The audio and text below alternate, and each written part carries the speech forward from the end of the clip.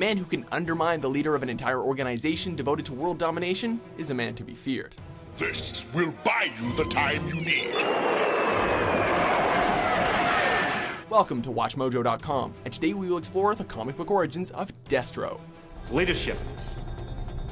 It has to be taken out of chaos by someone with complete control.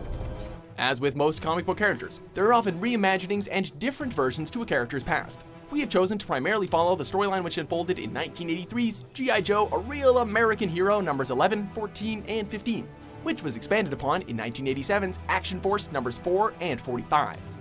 With his metallic mask, Destro looks like the kind of villain that would be loaded with superpowers. In fact, though he does have access to some mighty technology, Destro's real power lies in his Machiavellian skill and cold-blooded strategic planning. We have only one target, and that is the volcano itself. Concentrate your fire at this level. Destro's introduction came in the middle of an ongoing G.I. Joe storyline. As usual, the team was fighting their arch-enemies, the evil terrorist organization known as Cobra.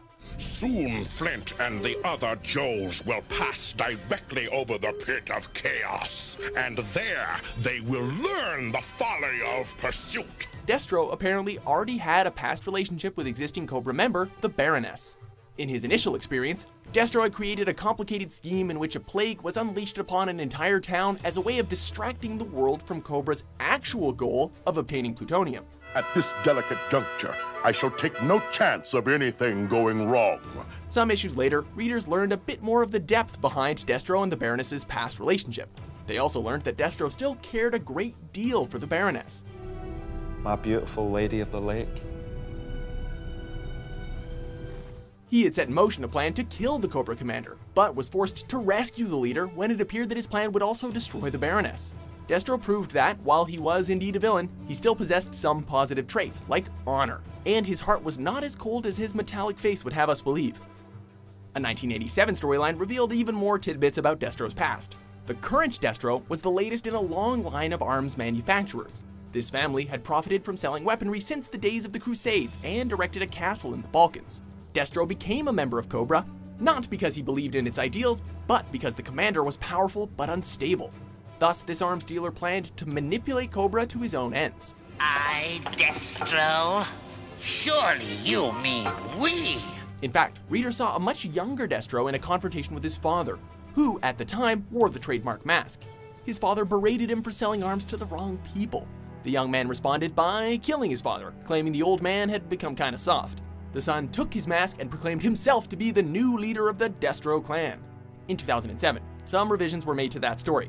The Destro family was actually McCullen, and they were of Scottish ancestry. They had sold weapons as far back as the 13th century. When the English broke an agreement with the McCullens, they imprisoned the head of the McCullen clan for years, making him wear an iron mask to keep his identity secret.